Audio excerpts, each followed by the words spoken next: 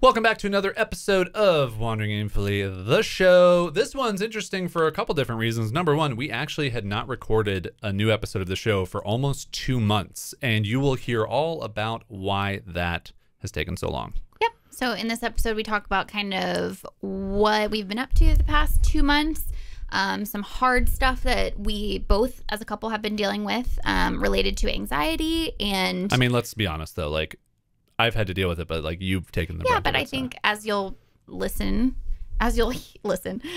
hear, it's, you know, something that we have to take on as a couple together as well. And it was important to us to share that experience with you guys and not just show you pretend like everything's okay, but to take you along with us during the real stuff that happens in our lives. So if you're somebody who deals with anxiety or you have a loved one that deals with anxiety, we really hope this episode is helpful. We hope that it makes you feel not alone in those feelings, and we hope you enjoy it. And it's longer, and it may not be as silly and fun, but it still is a little bit silly and fun. It's the real.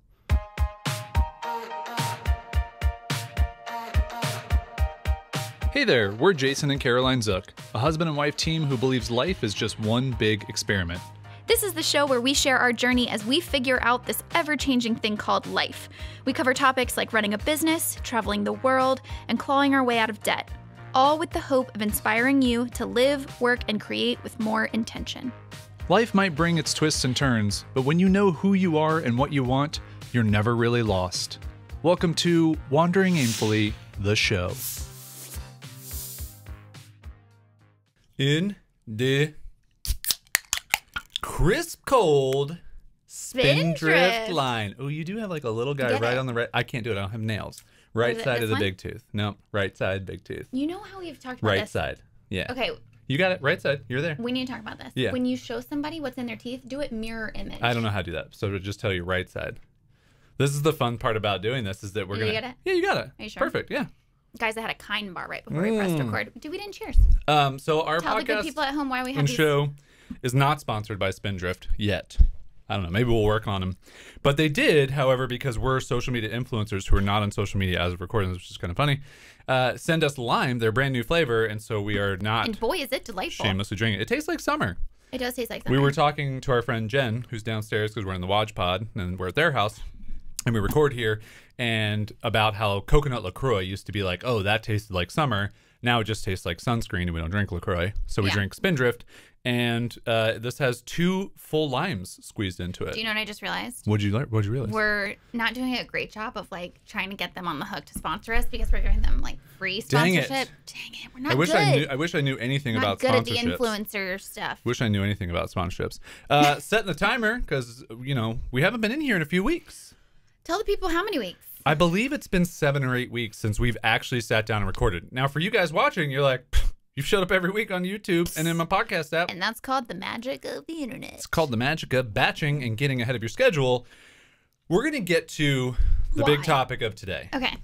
But first, I want to bring up something that I think is fun that you didn't know that I realized this morning while in the shower. This is episode 26. So we've been doing this for half a year, essentially, worth of episodes. Isn't that kind of crazy? 6 months of weekly episodes. That's crazy. 26, there's 52 weeks in a year. That's hard to 26 is believe. half, math. Our very first episode was about... You mean, well, we launched 3 on the very first I know, one. but like our the very number 1. first was our origin story. Mental health episode. That was number 3. I know, but it was like the first like real episode. Like the first Okay, well, you should have specified your question. All right, but you know what I mean? Yeah. Which I think is follow-up. interesting. 6 months later, half a year later, we got a curveball. Which is interesting because I remember recording that episode and a lot of you guys told us that you really enjoyed that episode and you were glad that we were talking about something like mental health. But, you know, I look back now and I think to myself, I feel like in that episode, I was a little bit like prescriptive from the perspective of, because I wasn't really struggling that hard with anxiety at the time. So it was sort of like, here's my anxiety journey and this is something that is a part of who I am and here's how I've dealt with it and like thumbs up.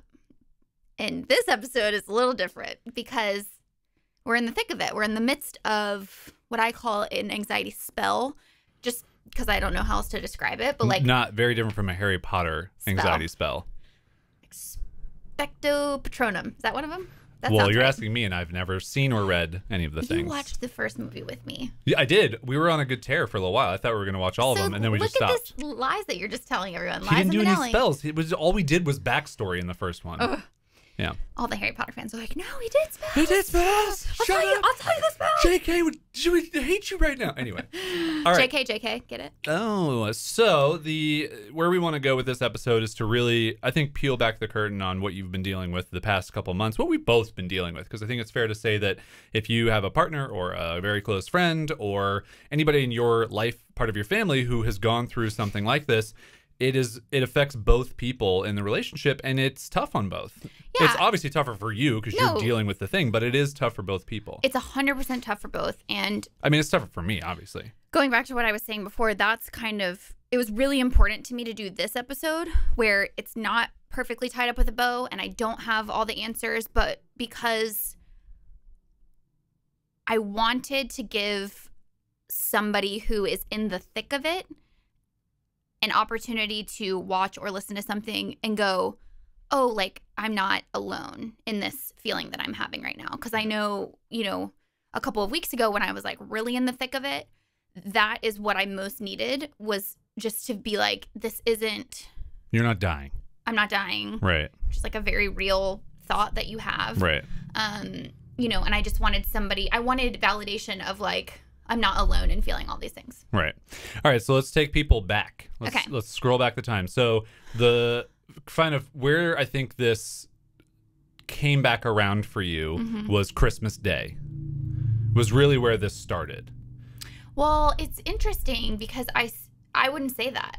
Really? I mean, I think that was like the first like, whoop, something like. Well, then if you want to, like, this is what's interesting about it is if you really want to go that way, then you could say, oh, when I got back from Toronto, like, remember, and we were out to dinner with Jen and Caleb. All right. So here's the point. There have been a lot of different signs. Here's what I'll tell you is sort of the build up to what I think the straw that broke the camel's back, which I think was one of our Wagugtafis. Oh man, and we forgot what that is. I don't remember. Yeah.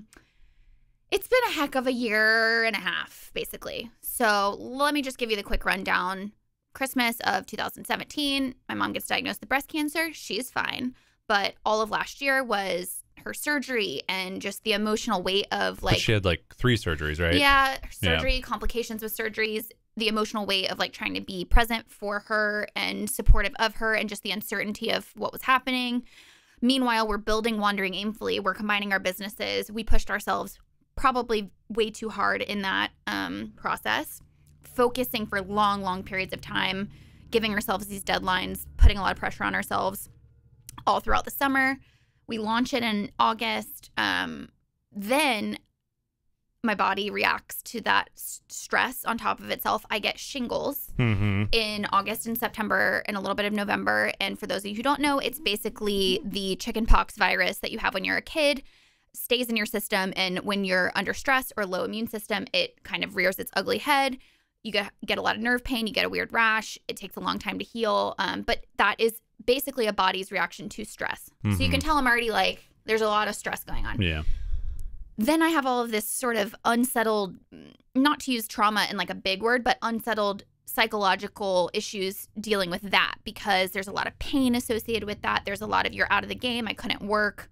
Yeah, I mean, there were 2 months basically there was 1 month when you were bedridden. Right. Where like you can't move, you're on painkillers. Every day, piercing pain behind your right ear. Yeah. And you had the rash. We could see the shingles rash, but it actually wasn't even affecting you that much. It was more the pain. It was more the pain. And then the rash reared its ugly head, which and was just gnarly. like nights of not being able to sleep or fall asleep because you're in so much pain. And so then I've told you this before, but like trying to fall asleep at night now takes on this like psychological residue because I'm picturing of like how many torturous nights I had of trying to fall asleep. All of that's on me. Then before I got shingles, I had these trips planned. So I was supposed to go to Toronto to do this speaking gig. I didn't want to back out. I'd been paid for my travel.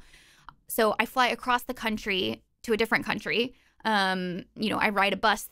Before I'm actually healed, I ride a bus 3 hours to go stay with a bunch of strangers. It was an incredible experience, but that coupled with then speaking, so I'm nervous and I'm out of practice because I've literally just been in my bed for, a long time. Yeah. And it goes great, but I just was very anxious about it all. I fly back home, and immediately right after, I was experiencing these very physical symptoms of anxiety, which for me shows up as lightheadedness, feeling like I'm about to pass out. And then the racing heart stuff comes after that, but it's very like, I feel like I'm going to pass out. We're out to dinner with friends. I feel like I'm going to pass out. It's scary. But after about a week of kind of like taking a step back, I felt back to my normal self. And when we flew back home to Florida for Christmas, I felt like I was... Well, you had a trip to New York in there. I did have a trip to New York in there that I already planned with my mom to celebrate being out of chemo. It's kind of interesting. We've realized now in multiple times, when you actually like list all of the things out, it's a lot for anybody. Yeah. Let alone a highly sensitive person like yourself, who all of these things, not to like derail or take away from the New York trip, but I think the New York trip was like, that was probably the thing that pushed it over the edge. And it was because New York. And New York is a very stressful city for me in general, who is very sensitive to inputs and stimuli and sensory experiences, and that's the ultimate sensory experience. So anyway, I get home, anxiety, yada yada. But throughout, November and December, I had some time to heal, and I was feeling really good. We flew home back to Florida, not where our families are from. We flew to Florida. It's really hard to not say flew home. Well, it's always gonna be my home, but back to Florida not for me. The holidays. And what Jason was referring to before is, we're only there for like 5 or 6 days. And so it's a lot of trying to coordinate with all of our families, and there's the holidays in there. So it's just stressful. And, one evening we were like playing with our nephews, and like, it was just a lot of like being on. And then the following morning we go over to your mom's house to have this nice family breakfast that we always have for Christmas morning. And the stockings are hung, Santa he's arrived. I'm sitting at the table, and I feel like my ear is on fire. That sounds crazy, and I can feel it spreading. And this is where I had the shingles. I can feel. If you're not watching this, if you're just listening, she's doing a gentle stroking of the right side of her neck and ear down to her shoulder. And imagine her hair is there, and it looks luscious and lovely. Okay. And I can just feel it lighting up. And this is where the nerve trail is that was affected by the shingles. And I just stop like almost mid-sentence, and I go to and I excuse myself from the table, and I go to the bathroom, and I peel back my turtleneck, and it's just lit up. Yeah. It's just the rash is just angry. This shingles had happened one time before, so I didn't think it was like shingles is back. Like, oh crap. I knew that it was temporary because it had happened one time before. So I knew I just needed to calm down and like rest, but it was my body's way of being like, what the fuck are you doing? What the fuck are you doing? Yeah. Stop. Yeah. And it's really hard because in that situation, and I think a lot of people who are listening to this that deal with anxiety or just any feelings of overwhelm if you're a highly sensitive person, it's hard to say no to seeing your family at Christmas. It's a difficult thing to deal with. It's okay. No, I know. It's just, This is a safe space. If you want to cry in the watch pod, you cry in the watch pod. Yeah. No, like I remember, the reason I'm crying is because I remember the disappointment. Like as I went to like hug your grandparents. Well, and like we had to go back to the hotel. And here's the thing. Everyone, as you were leaving, was like, thanks for ruining Christmas. You're an awful person. Guys, I hope you know by now, if this is the first episode you've ever watched, you're like, oh, wow, this is a really interesting relationship they have. We have the very emotional one. I'm touching Caroline on the shoulder for those of you who are not watching. I don't even know why I wear glasses. I didn't wear eye makeup because I was like, you're like, it's gonna happen. But no, you're very emotional, and I'm very supportive. I try to be very supportive of that. I'm not emotional at all. Thank God. I cut through difficult times with humor. So like when I have stage 4 cancer and I'm about to die, like, you're gonna be that guy in the hospital. Yeah. I know. I'm gonna be like, very grateful for that. That nurse has been touching me inappropriately. We always talk about how if like I was married to me, like I would just no. There's no chance. There's no chance. How would both of you get out of bed? We wouldn't. You really wouldn't? We would just be. All right, so that's the full recap. No. One more thing I wanted to say before that. The point I was trying to make with that is anybody who's been through that, I can relate to that feeling of disappointment that you can't do things that you want to do. Yeah. And you don't know how to say no because sometimes you want to do those things and you don't want to say no. And you're in an opportunity where you only get to see these people once a year or twice a year, and it's embarrassing. Like it shouldn't be, but like you're embarrassed because you feel like your body's letting you down in a way. You feel like your mind is letting you down in a way. Well, and you see everybody else is perfectly fine, and you're like, why can't I just be perfectly fine? 100%. Why can't I handle this? And there's a lot of like guilt and shame that goes along with that I've had to to reconcile within myself through this process. And I just didn't want to skate over that, because I think that's a very real part of people who struggle with anxiety, is then the shame about it too, which I'm sure I don't know as much about struggling with something like depression, but I imagine it's perhaps a similar thing where it's just like you feel like, why can't I be like everybody else? I'm kind of finding myself as like the prosecutor in this. Great. Where were you on the night of January 4th? What was January 4th? I just made it up. Okay. But so after that, we come back home to California. Yes. We kind of get settled. We get back into our routines a little bit. New Year's happens, and I was feeling so good. It's the weird time after Christmas. I think everyone can relate to this. After Christmas, between like the first week of January, when you're kind of like, I don't know what to do with my arms. Like I could do work. I could not do work. There's not a lot of stuff going on. Set some resolutions. Yeah. Change my life. Do I just lose 40 pounds today, or how does diet work? And we were in this space where I think you just started to feel, I have all my time to myself. I can make all my own decisions. Going down to my art studio, I'm doing more art. And you got really excited about all the opportunities of the new year. Yeah, and I was feeling so energetic and so good, and honestly just like grateful to feel normal again, because I was finally feeling like healed from the shingles ordeal. Also, a couple of weeks prior, just to throw this in, because I think giving all the data points is fun, we had just signed another year lease on our place. That's right. So literally before Christmas, we signed a lease with signatures to say we're going to live in our place for another year. So then I'm like, okay, that's off my plate. We don't have to think about that. That's, remove stress. We love our place. So then what happened was you and I had this pretty aggressive deadline to complete our program, Build Without Burnout, under Wandering Aimfully. It was going to be like our cornerstone program. It was a new thing we were building, and it was really to try and niche down like what our Wandering Aimfully membership is for and who it's for. And I have a lot of the front-loaded work on that because I love coming up with the curriculum and building the slides and designing it and the look and feel of it. So if you were following the WAIM Instagram stories at the time, I was documenting the whole experience. I was putting in a lot of focused hours. I wasn't like working a ton of hours, right? But it was a lot of focus in a short period of time. I now know that I have a real problem with breathing properly through very focused things, which we'll talk about a little bit later. So fast forward to, we're just feeling the weight of that deadline. We go to an Orange Theory class, which we had just gotten back into Orange Theory, and we were really loving it. Because we had taken a break for shingles. We paused it during shingles. Also, shout out to Orange Theory for being one of the few workout services, that you can pause and they don't penalize you for it. Well, you do have to pay a fee. Like $15 or something. Yeah, but like a lot of gyms are like, oh no, you got to pay like a full month or whatever. Blah, blah, blah. They're really good about it. It's really nice. So anyway. And I go to this class. I get on the treadmill. We start the class, and I immediately feel this wave, like I'm just gonna pass out. And it scared me so bad, I grabbed the sides of the treadmill. And I wish you'd said I grabbed the sides of the people next to me, like by their love handles. You guys got to burn these off, otherwise I'm going to pass out. Thank you for not burning love them. handles. Thank you for not being skinny bitches. I know. The long story of that is I, in my head, thought to myself, I should get off. I should just go take a break. I should take a lap. But there's this part of me that, again, I'm learning this is an opportunity to learn things about myself.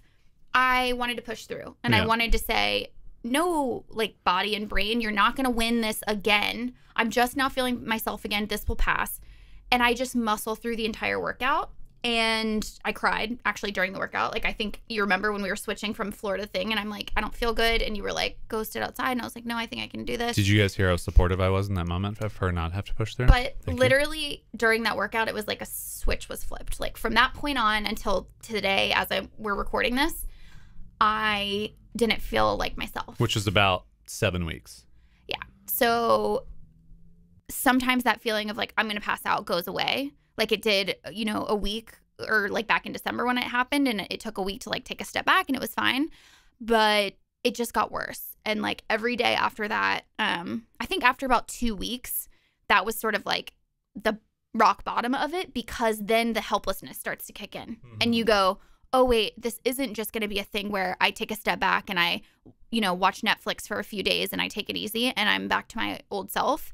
It was like, oh, this is a new experience, and this is scary, and I don't understand what's happening.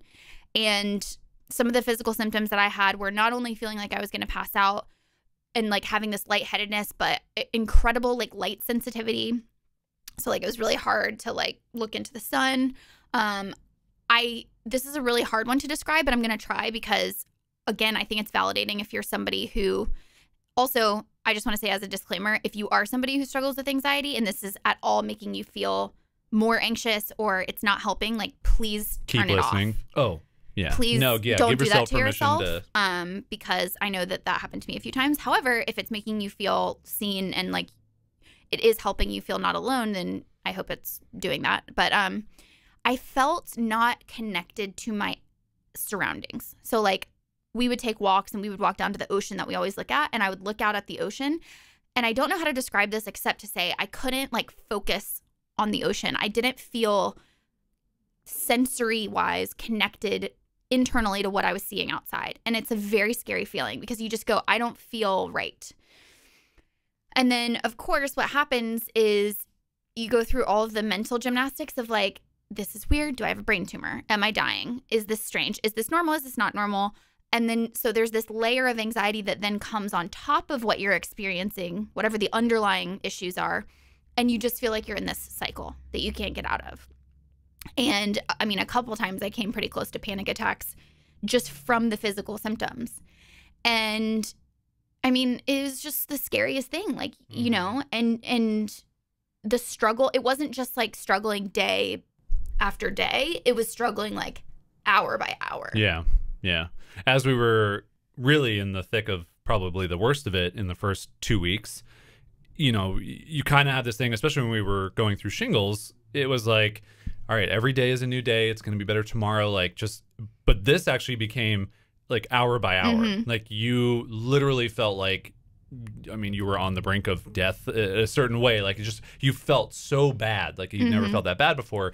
And not to try and make this out to be like as bad as some people deal with other things. Cause I think you can immediately try and be like, oh, well, this, you know, could not be, it's like subjectively, this is one of the worst things that's ever happened to you in your life.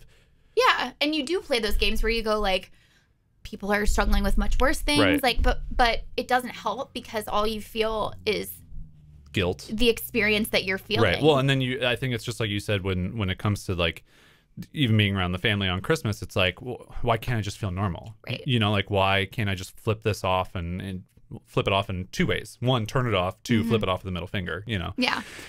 And for somebody like me who like has done the work, I've gone to therapy multiple times. I've been going to the same therapist now for over a year. And you start to feel Dr. Annie, shut up. But you do start to feel like frustrated that you feel like you're putting in the work to, and this is actually like an important turning point for me in shifting my perspective through this experience is I was so scared of the things that I was experiencing that all I wanted was to like get some type of leverage over these symptoms. I was like, tell me what to do. Is it meditating? Is it yoga? Is it going for walks? Is it going to therapy? Like, tell me the thing that's going to solve this problem. And one of the things that Dr. Annie said to me in one of our sessions was like, the thing about anxiety is like, if you believe that it's some part of you, your child self or your core self or your true being that's trying to make itself seen and known and heard, which I do believe that, then how do you think it feels when you're trying to get leverage over it? Like if you, let's just for a second pretend that it's some part of you that's trying to say like, hey, like you're going too fast or you're trying to silence this. Can we assign it to a part of your body that like doesn't get much love? What? Like your spleen. elbow? No, like your spleen. Oh, your spleen. Like, Okay, sure. Your spleen is your anxiety. Okay. It's not actually a thing that processes like sugar or whatever. Internal part of you and like your soul. But Right, sure. yeah. Okay. Your anxiety spleen. Your anxiety spleen is like, hi, you haven't been paying a lot of attention to me and I have these needs and I have these things and you keep shutting me down to like keep going faster and harder and I'm just trying to get your attention and I'm going to have to like start shouting pretty soon here. If we believe that that's what's happening, like imagine then if that other part of you is like, shh. No, Mr. Spleen. No, Mr. Spleen. No, Mr. Anxiety Not right Spleen. now. Like, how do we shut that down? How do we shut it down? Yeah. And it's only going to get louder and it's only going to get more aggressive. And so that helped shift it into a curiosity of like, okay, no longer is it about just trying to like solve this problem. I think two things helped me. Not trying to solve the problem, but instead trying to be curious and wondering what is it trying to tell me. And then what was the other one I was going to say? Oh, two is like to not be afraid of it. Right. And to just finally make that decision and go, you know what? This isn't going to hurt me. There are, you know, and I went on the deep dive of the internet to see what other people's anxiety symptoms were. And a lot of people struggle with the same things. So again, that's why I'm describing them, because I think that could be helpful to someone out there. And that just put my mind at ease a little bit to say, like, okay, if we're not going to die, then like, and that helped me, especially like at night when I would be so aware of the sensations in my head, the pressure in my head, behind my eyes. And I would just sort of do this meditation of like softening into those sensations instead of trying to like run from them. And that helped me a lot. Other things that did help me, because I wanted to say that as well, when it was the worst, just distracting myself, like not sitting there. I mean, I tried the whole, like, let's just watch something. I couldn't watch things or just kind of veg out in front of the TV. I had to go for a short walk, or painting actually really did help. Coloring, I tried like coloring apps, which helped, just like kind of giving my brain something to do besides focus on how shitty I felt and how scared I was. A little bit of yoga. Actually, I was on the verge of a panic attack, and I searched like yoga for anxiety or panic and found a yoga with Adriene video. And gosh, that so little great. sequence, like, I think really helped me come down from a panic attack. It was really hard in the beginning because you're like, this isn't working, but I just trusted the process, and that really helped. Another thing I do want to be honest about is medication. Yep. So when it was the worst, I like part of it, and I was really desperate. I remembered that my primary care doctor had prescribed for me basically a medication called Ativan, which is lorazepam, and it was for flying, though. It was for flight anxiety. And I had it on hand. This was during shingles that she prescribed it. Right, because I was going on a trip. And I knew that I had taken it one time before to kind of stave off a panic attack, and I just had it on hand, so I took it. And I will tell you guys, don't take medication that is not prescribed for a specific purpose, because, and I never thought I'd be one of those people that would do that. Like, I'm a very, like, follow the rules person, but you get so desperate. And so as it turns out, that's really a bad thing to do because of the formulation of it. You're not supposed to take it every day. And I think you build up like a tolerance to it and stuff. So I knew that that wasn't a long-term solution. It was just kind of getting me through. But I wanted to say that in that experience, it did help me see like the idea of taking a medication for something like anxiety or depression in a different way. And I understand why people go that route, because if you can't function, also if I didn't have a situation where I could take a step back from work or things like that, or a supportive partner, like I don't know what I would have done. But on the flip side of that, did you see that? I literally reached for it as it was going. You have a gift. All right, hold on one sec. All right, our timer did go off, but we're not going to stick to the bound timer by time around here because there's a lot to go through here. I was going to say the flip side of that is... The flip side of what? Just to remind me. To remind you, talking about the medication. And I can see why people go that route. Yep. But on the flip side, I was talking to my primary care doctor, and her immediate response to what I was experiencing was to put me on a medication for anxiety. Yeah. Without questioning me, without asking me. This was just a phone call, too. You didn't even go in to see her. A phone call with my doctor immediately prescribed me this medication. A different medication. Not the Ativan, a different one, a more long-term medication. Didn't ask me, like, what else I had done. Didn't ask me what else was going on. I mean, I guess in her defense, I did come to her with the idea that this was anxiety-induced, but I expected her to say, come on in, we'll do some other tests, or we'll talk and figure out what the best solution is. And she just immediately prescribed the medication.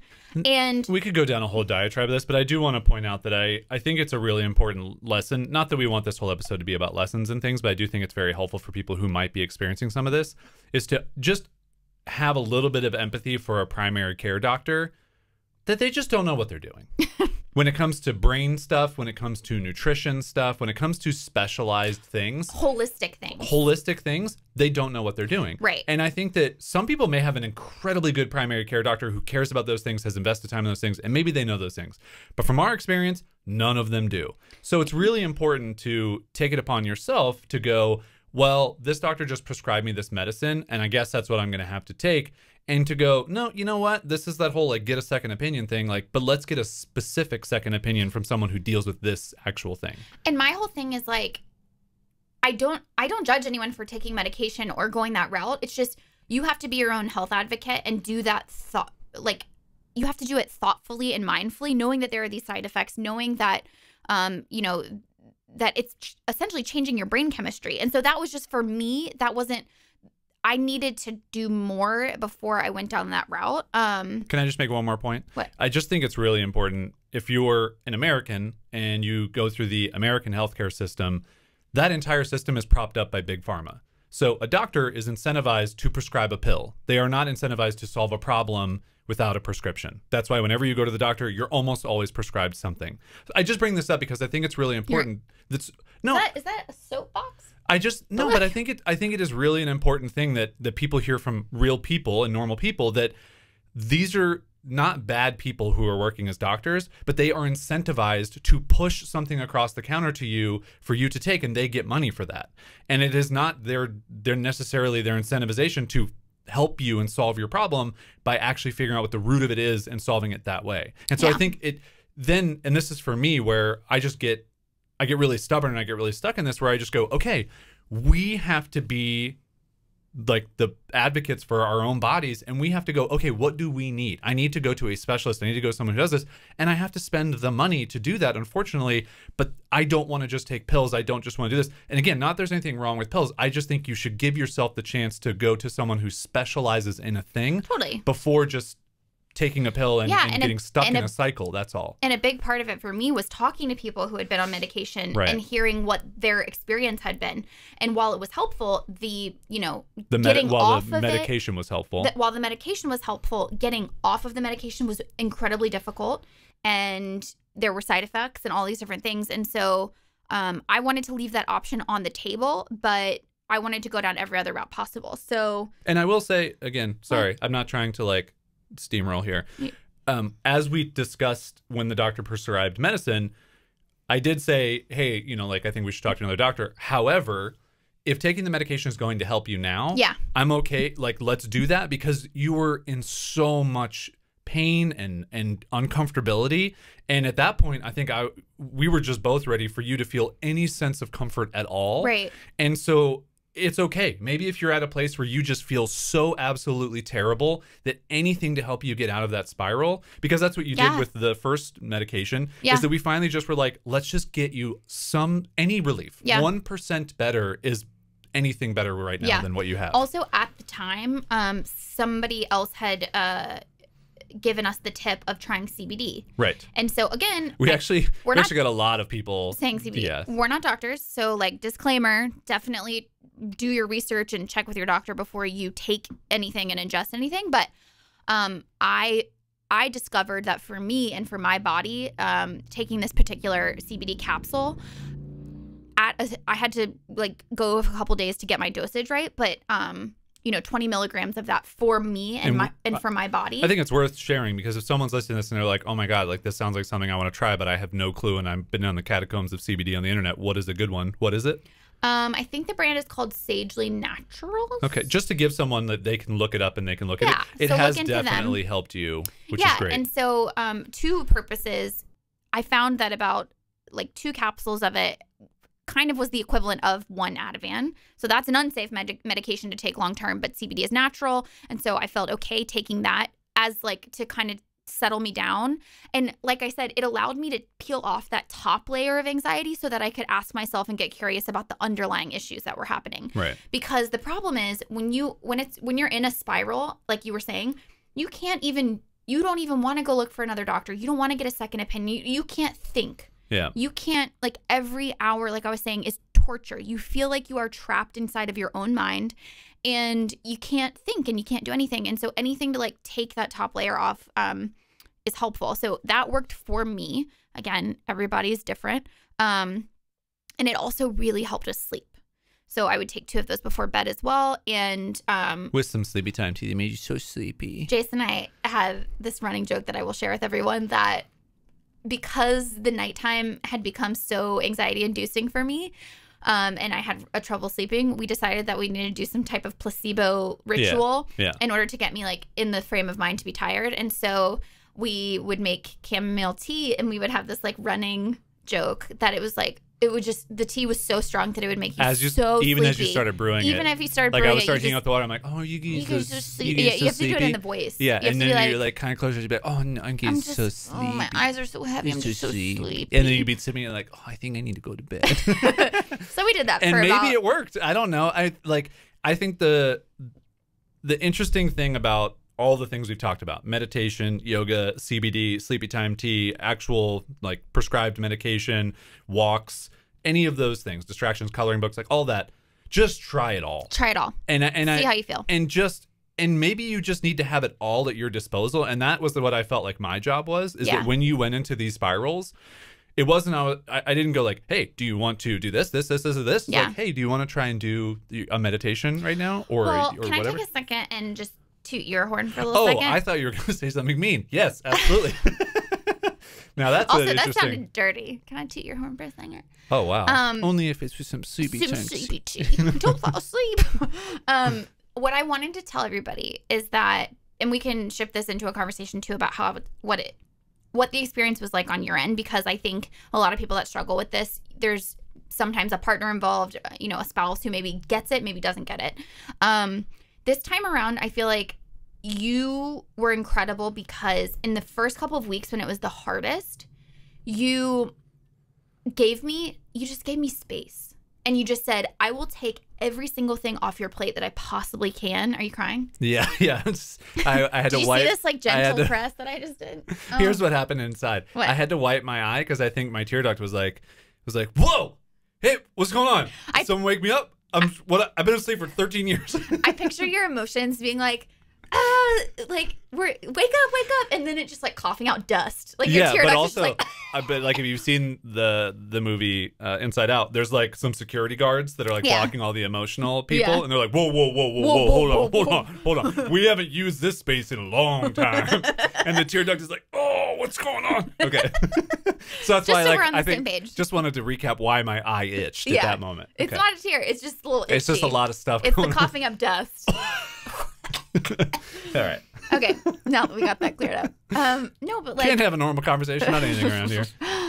You were so good at just giving me space and not doing the like, hey, do you want to do a coloring book or do you want to go for a walk or whatever in those first weeks where it was so hard, because we've had conversations in the past where sometimes if you're a partner and you're suggesting those things, you're doing it out of love because you want to help the person get better. But sometimes what can happen is the person who's experiencing that can then start to feel guilty that they're not doing enough to get themselves out of this situation or out of this spiral. And so it can feel like more guilt and more shame. And so in those first couple of weeks, you didn't suggest anything. And you just said, take time, figure it out, whatever you need to do.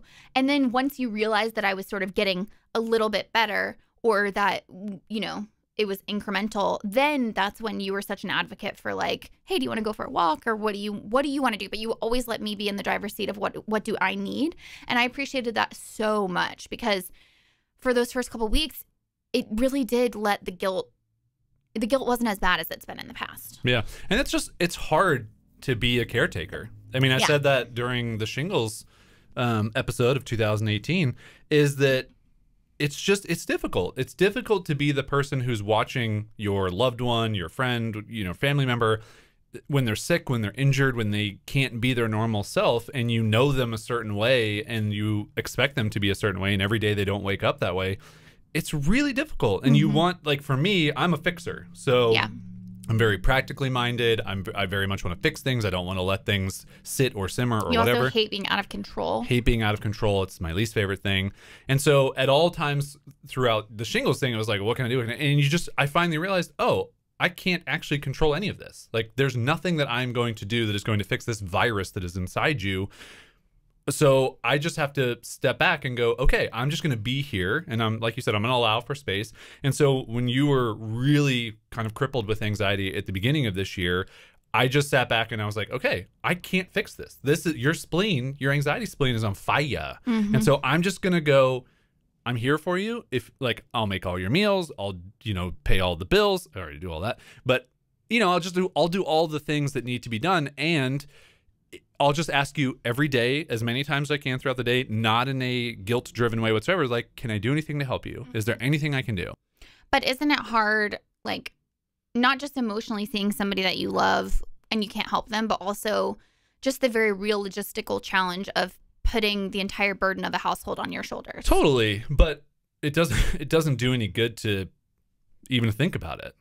Yeah. Like for me, and I think that's just where some people are different. Some people, like you mentioned this the other day, and I think Dr. Annie had a phrase for it of like the way that I think. What was it? It's like I can just plow through anything no matter what's going on. Like I was can that just, Dr. Jane saying brick brain? No. Oh. It was Dr. Annie said something. You mentioned it, but it was like for me, like no matter what's happening, I can still focus on tasks and get them done. Like the outside influences aren't going to slow me down, even if it's a lot of really tough things. Now, eventually it will add up and it will cause some type of issue. There's no doubt, but I do have the ability to like steamroll through stuff. So yeah, it's absolutely difficult. Yeah. It's a lot more time on my hands. You know, we're in a weird place with our business where we have not reached the goal that we've wanted. Things aren't perfect. We're still in kind of some experimentation phases, which we like, but it's a lot harder when there's, you know, only one person kind of managing all those things. Yeah. And so, yeah, but I think for me, and I think for anybody listening who might be on the caretaker side, it's just important for you to go, this is temporary. Like as much as you have to say every hour of every day, this is going to get better. And I have to think about that. You, as the caretaker, you have to do the same thing. This is not going to be the forever new normal. And I just have to be honest with myself that this is a short amount of time when I'm taking on more things. And I also tried to remove some things. So I removed 2 projects from my plate during this time as well. And I've just tried to slim down the amount of hours that I'm spending doing stuff that's not really that important so that I can focus on stuff and I can move on. Yeah, for sure. And an important realization for me that I actually had last night when we were at dinner, which I didn't tell you about, but you said last night, you said, I'm tired. I'm just tired. And my reaction as the person who has the anxiety, my first like gut response was to feel guilty and to feel which I wanted you to, obviously. Of course. Yeah. And to feel wounded and to go, you're tired. Well, what about me? I'm in this mental torture every day.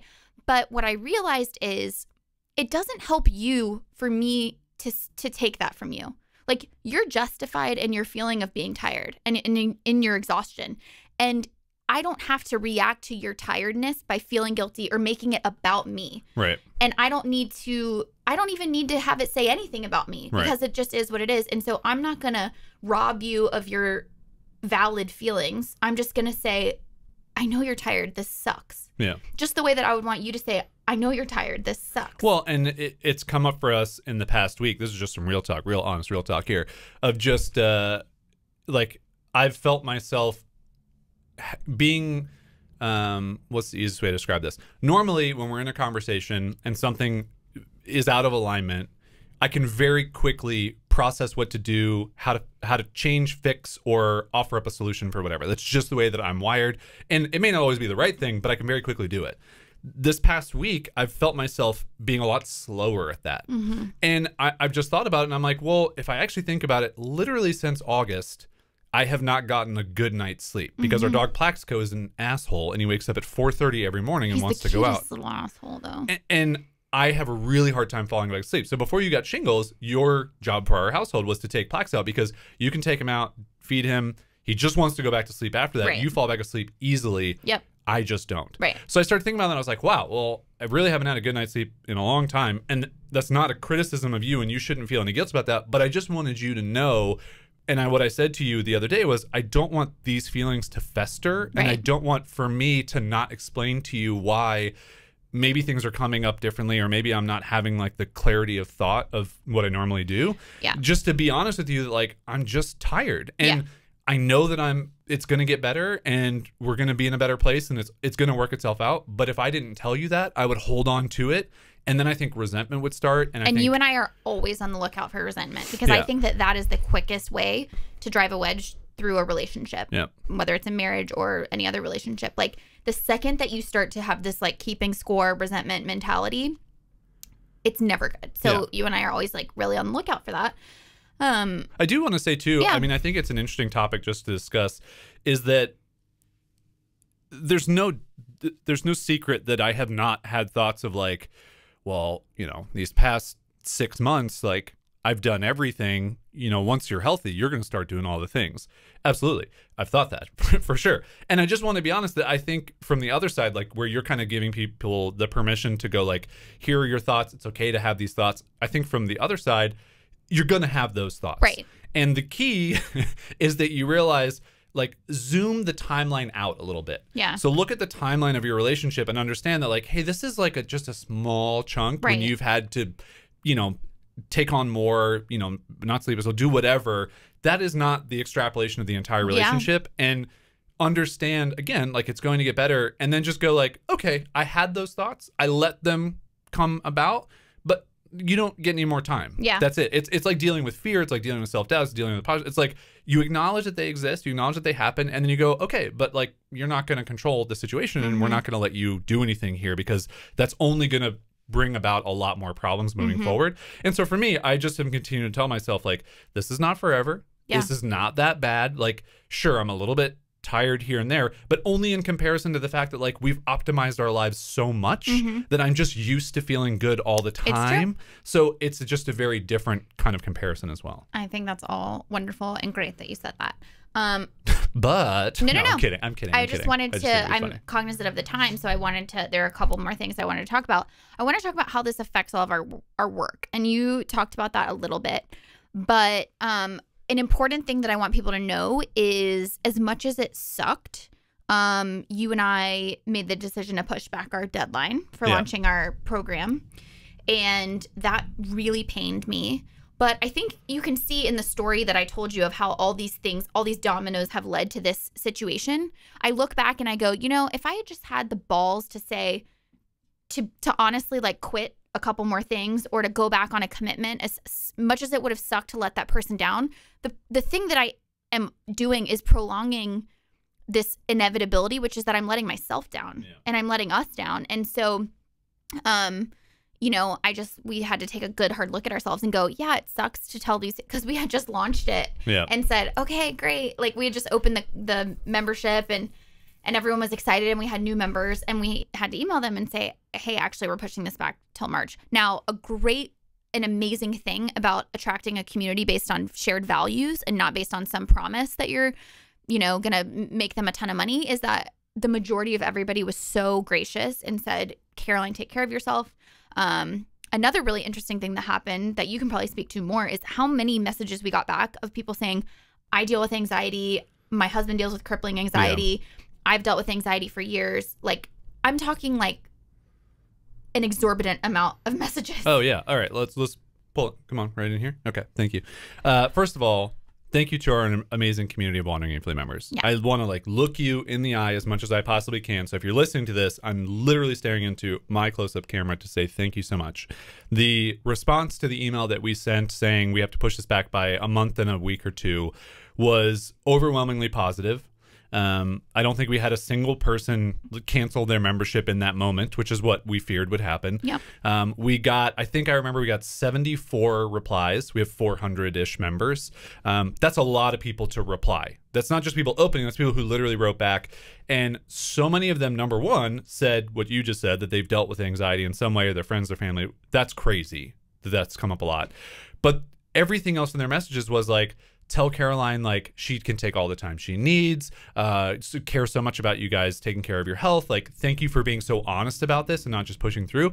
It was amazing to read those messages. Like, I still have them saved. I tagged them all so that you could go through them at some point because you haven't read them all. I would ask Caroline, like, do you want to read the thoughtful message that just came through now? And I would read like these little snippets and I'd be like, oh, like, this person said this. And it's, again, we are not in a place where we have figured our business out. We are making all the money we want to make and everything is working perfectly. So to have to push back a deadline, to have to tell people we can't deliver on the thing, that sucks for us because we are not deadline pushers. Right. We are deadline meters. Yeah. And I think for us to be able to do that, it showed a lot of people, hey, these crazy zooks that crank out a lot of work and do a lot of things, they're human as well. And that they run into the same shit that I'm running into in my life and in my business. And for those of you who aren't even Wandering Aimfully members, I hope that just hearing this makes you feel a little breath of relief that like, oh, okay, like it's all right that things don't always work out. I don't always meet every deadline.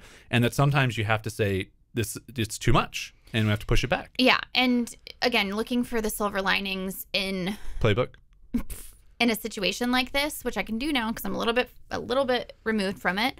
It's okay if you can't see the silver lining and you're in the thick of it. But one of the things that it does for you is it starts to kind of shuffle everything into priority. Right. So you just go like, I feel like death right now. And so not meeting a deadline is actually not that important in the grand scheme of things. Self-imposed deadline. Compared to how bad I feel. Yep. And it also just really, really made me realize how many times we do this to ourselves. We love to produce at a high level. We love to produce a lot of things. We just get excited about creating things. This stupid show gets like 200 views and 500 downloads, and we have a friggin' 3-camera setup, 2 mics. We pay an editor. It's a studio in our friend's home. We invest a shitload of time and effort into this, and it's because we care so much about the quality of things that we put out. We just care about it. And so, but I think the issue is that sometimes we get into this situation where we set like a deadline for ourselves or something, and we do that because we know that we like constraints and we like to create a container for us to create. What it's taught me is that I need to reevaluate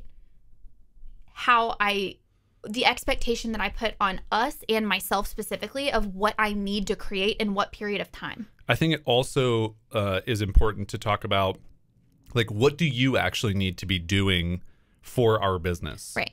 Like, right. And that goes back to the priorities conversation. Is it starts to allow those things to kind of like, is it important that we post every day on Instagram? No. Is it important? You just start to go, okay. Well, let's actually go through those things. Is it important that you are in our Slack community? I think because there's 2 of us, I know that because there's 2 of us, the answer is no. You don't need to show up in the Slack community for everyone to feel like you're a part of the membership. I'm there.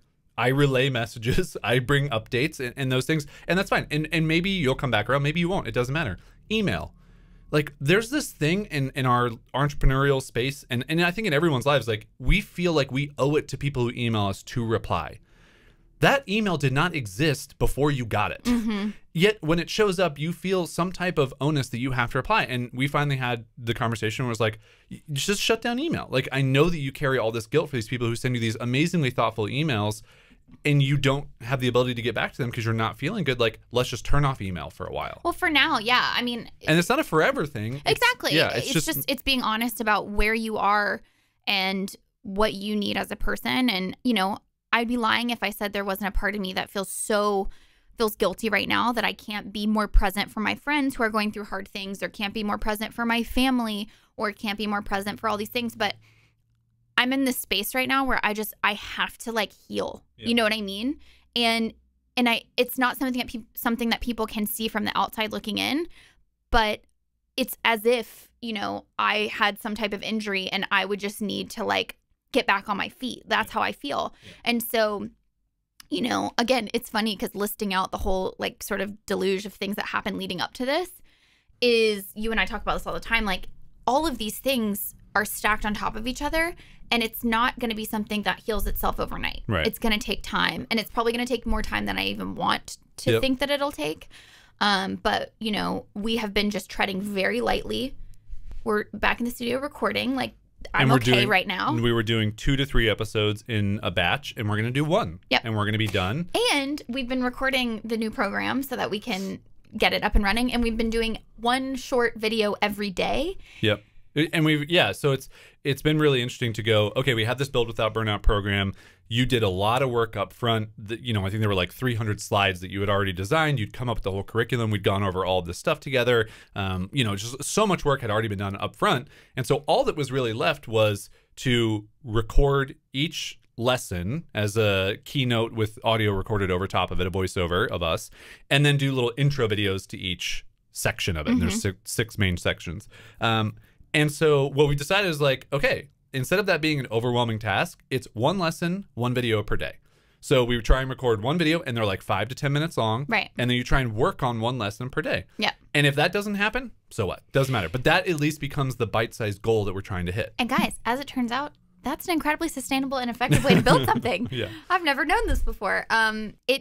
I look forward to recording that every day now because it's not overwhelming and I don't feel like it's going to be tiring. It just is like, oh, I can concentrate on this one thing. So I think it has finally changed the way that we look at work. I hope. My biggest fear at this point is that I don't want to fall back into old patterns and get myself right back here again.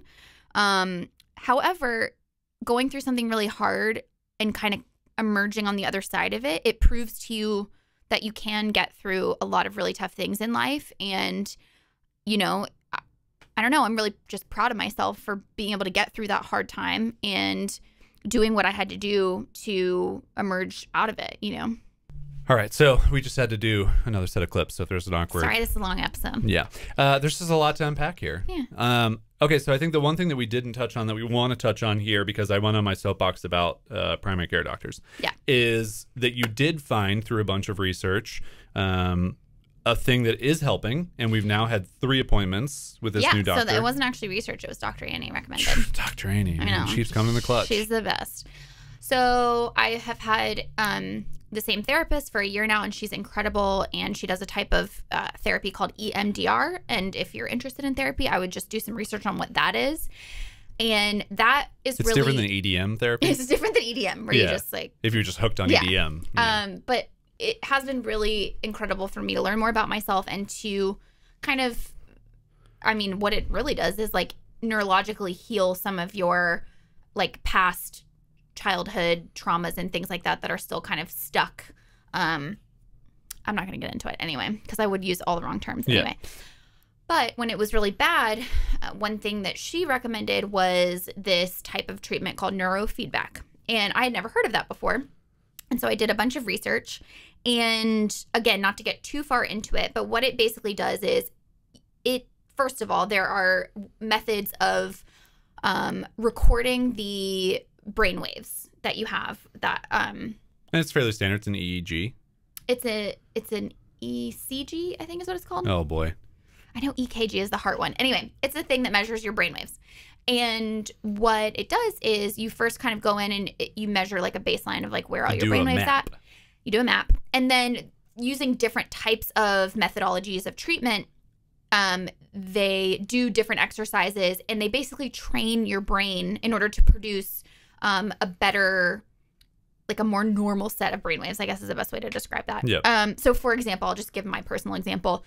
When we went in, we did the first brain map. You can see that in this area of my brain. So you're pointing to the top left area above your left eye. Thank you. For everyone who can't see. The amplitude of the brain waves are like way out of whack. It's like lit up on the map. Literally what she said was, it looks like there was blunt force trauma to that part of your brain. That's how like crazy out of whack it is. And so what that does is... And there wasn't, just to be clear, I have not laid a hand on Caroline. And the way that she kind of described it to me is like, the underlying area of your brain is always thinking when there are, you know, things around you like, oh, this is an emergency. This is an emergency. This, like, there's a lion chasing me or whatever.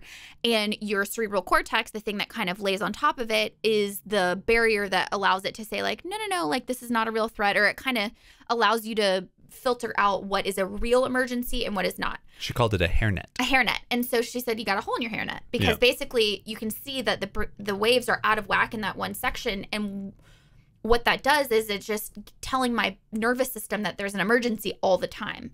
I guess that's the best way that I can describe it, not being a PhD like my doctor is. And so through a series of sessions, also a ton of breathing exercises, this is also a very helpful thing that I want to share in case you too have anxiety symptoms like the lightheadedness and the dizziness and things like that. We discovered that I probably had this thing called, or have this thing called compensatory hyperventilation. No, probably. Do. Yeah. And again, not with getting too technical with it, but like the balance of carbon dioxide to oxygen is off. And so there can't be the exchange that happens inside your body to give you your blood cells oxygen. And so basically my brain was my blood cells actually were being deprived of oxygen, which gives you that feeling of being lightheaded or like you're going to pass out. And so she gave me some breathing techniques in order to get that balance back into a normal range. And that helped tremendously. So after the very first meeting that we had with her, slowly but surely the dizziness symptoms have been going away, which is tremendous. So I would, if you're somebody who's dealing with dizziness right now, I would Google compensatory hyperventilation and see if that leads you down a path of relief. And so we're going to continue to go to her, and every week and try and do this neurofeedback exercise and see if we can heal that part of my brain to a degree where it can function in a better way so that it's not making me feel like a lion is chasing me at all times. And I really think this is important to bring up because if I remember how long it took you to call her, and then, you know, there's some skepticism, I guess, because you're just like, what is this? Like, I've never heard of this. There's not a lot of things I can find on, whatever. And we go in, and I will say this is, to me, the most important thing. As you're talking to her, she's like, oh, yeah, this is the compensatory blah, blah, blah, blah, blah thing with the breathing. And you're describing this. And she's like, yeah, that's anxiety. Like, you. And then she did the brainwave. She's like, it's right here. And we're asking all these questions. And by the end of that first meeting, what did we have when we left? Hope. Yeah. And that, to me, is as good as any pill that you can be prescribed. Yeah. Because that flipped a switch for me where I went, hallelujah, we know what this is. Yeah. And it's no longer just like, I think it's this, it might be this, is it a brain tumor? I don't know what it is. All these questions were floating around, and you had this person who specialized in this thing and went, no, this is what it is. I've seen this before. I've treated this before. I don't know how long it's going to take. That's an impossibility for me to answer, but we know what we need to do. And every week that we've gone, you've gotten better. Yeah. And that you felt better. And yesterday, as of recording this, or day before yesterday, you felt the best you've felt since the beginning of this year. And that's a huge win. And I think so much of that is finding this doctor, understanding that there is a path forward that can fix this to whatever degree that means, because it may not be a forever fix. It may just be a, hey, this is something you're going to deal with, and here's how you deal with it. And that's important. Yeah. It's also important for me to say that I don't think that it's a substitute for the work that I do with Dr. Annie and the therapy. Totally. Yeah. Because the way that I believe that it's working is like there's a part of my nervous system that is injured, and Dr. Jane, the neurofeedback, we got a lot of doctors. We got a lot of doctors. Doctor is sort of helping to heal that so that my nervous system can process inputs properly. However, I think that the therapy and the underlying kind of issues that have just come about throughout my life and the ways that I operate in certain things and the way that I deal with different stressors. And just who you are based on your DNA. And who I am based on just being a highly sensitive person. There's no match for doing that work and learning about myself and getting curious about what the underlying anxiety is supposed to be showing me about what I need and who I am. So I think they go hand in hand, and I'm just glad that we found something that seems to be working. Yeah. And again, if you can find hope in whatever it is that you might be dealing with, whether it's anxiety or something else or whatever, just try and search that thing. Give yourself permission to find a specialist or whatever, or talk to somebody, or, any of those things. I can just say that hope has just been a huge thing for us. Yeah. So. And you can get through anything. You can. And it does get better, even if it doesn't feel like it. Even if 7 weeks ago you couldn't get out of bed because you just felt like you had crippling anxiety that was sitting on top of your head. Yeah, and the last thing that I just want to say is for people who don't experience anxiety, I think there's a misconception that it's just all in your head, and that, oh, well, why can't you just be more calm? Why can't you just meditate more or whatever? And it's really, really important to me that people know that this is a very physical thing that happens to people, and it's crippling and it's torturous at times. And, if there's somebody in your life that struggles with it, to just have compassion for them, because they're trying. I can guarantee you they're trying, and I can guarantee you that they don't want to feel this way either. And even if they look okay on the outside and you wonder why they can't get out of bed or why they can't work or why they can't take care of their kids, I don't know what those things are. Just have some compassion for them, because they want to do all those things too, and their brain isn't allowing them. Yeah. All right. Normally we would finish with a Wagug Fee. But you think we ran long? I just think that this episode in itself is not one that I want to end on oh, let's throw some silly humor at it. I think it's... Yeah. Wow. I got this. Way to read the room. The tear duct security guards are well, we're not going to let anybody through, but we acknowledge that you're all here. So yeah, I just think it's worth letting this episode kind of be as it is. And I have no clue if anyone's going to have listened this far, but I'm hopeful that if anybody's going through something similar, that this has given them a little spark of hope for themselves, as I mentioned, or it's just, something where it becomes a point of relatability that people see, oh, you know, these internet entrepreneurs who have these nicely polished websites and carefully crafted copy and, you know, these sales tactics that I, you know, am envious of or whatever. Oh, there are also real people who get sick and can't get their work done too. Sure. And that this is something that we just thoroughly believe in sharing because it's life. And a lot of people would dust stuff like this under the rug and they would just show a whole bunch of polished things. And then, you know, you'd hear about this years down the road. That's not who we are. And I think being honest about this stuff is just important, and it's something that really matters to us. Absolutely. And I didn't want to just show up today and do like a regular episode. No, this is the most relevant thing we're dealing with. I felt a little bit guilty publishing the past 6 episodes that we had that where you were feeling fine and not having a disclaimer on them. But there was also just, it was like, well, what was the other choice? Right. You know, like I wasn't just going to pop in here by myself. That would be weird. Who would sit here? That's good stuff in there. That's great stuff. That's great stuff. Yeah, especially the parts when I said stuff. I would say also when I said stuff, it was pretty great also. 50-50. 41-59. Math. Wow, what happened there? All right, everybody, thanks for watching this episode. We appreciate you, especially the Wandering Aimfully members who supported Caroline through your kindness, and just we're really grateful for you. You guys are amazing. I'm gonna be back to normal before you know it. Then Better what? than normal. Then what? Then we're gonna take it easy. Yeah. Yeah. I'm just moving to Mexico. Oh, interesting. Okay, we'll see how that goes.